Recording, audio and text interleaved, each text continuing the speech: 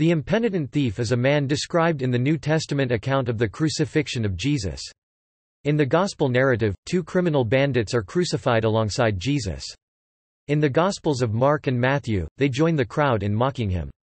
In the version of the Gospel of Luke, however, one taunts Jesus about not saving himself, and the other, known as the penitent thief, asks for mercy.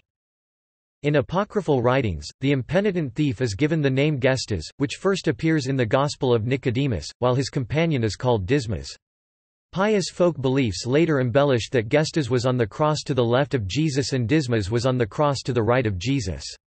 In Jacobus de Vorigin's Golden Legend, the name of the impenitent thief is given as Gesmas. The impenitent thief is sometimes referred to as the bad thief, in contrast to the good thief. The apocryphal Arabic infancy gospel refers to Gestas and Dismas as Dumachus and Titus, respectively. According to tradition, seen, for instance, in Henry Wadsworth Longfellow's The Golden Legend, Dumachus was one of a band of robbers who attacked Saint Joseph and the Holy Family on their flight into Egypt. New Testament narrative.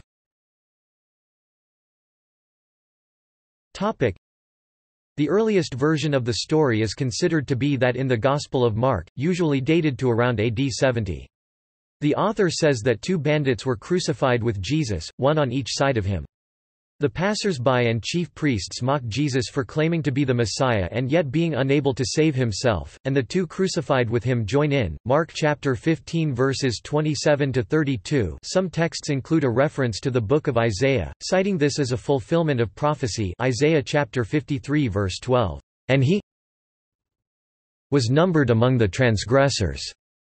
The Gospel of Matthew, written around the year 85, repeats the same details. Matthew chapter 27 verses 38 to 44.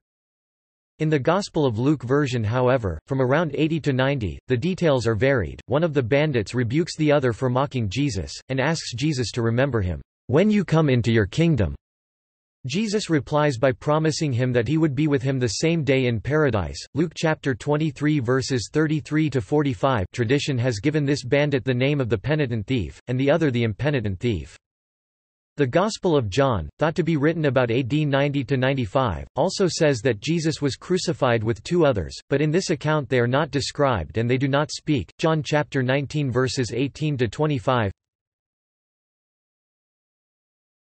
Topic: Filipino idiom.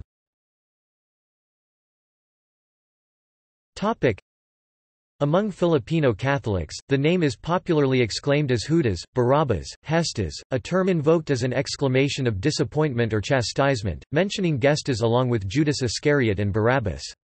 The phrase gained prominence in the 1973 Filipino television series John N. Marcia (1973–1990), starring actor Dolphy along with actresses Nida Blanca and Delia Tayatayan. This was popularized by comedian Chichai.